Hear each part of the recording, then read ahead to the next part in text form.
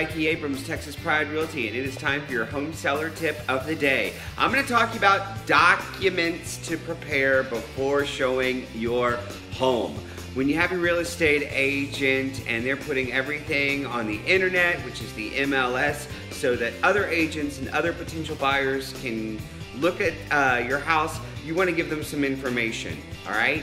In addition to the spec sheet that you're going to have in your open house, go ahead and tell your real estate agent, hey, this is a list of upgrades that we have done to the house. We've replaced the roof, we've redone the plumbing, we've added quartz countertops, maybe you have completely remodeled some flooring, some paint.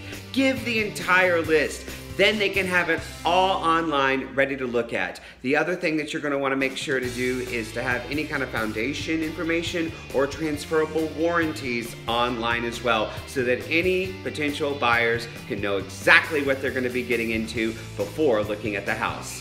It's been Mikey Abrams, and that has been your home seller tip of the day. Take pride in your real estate experience.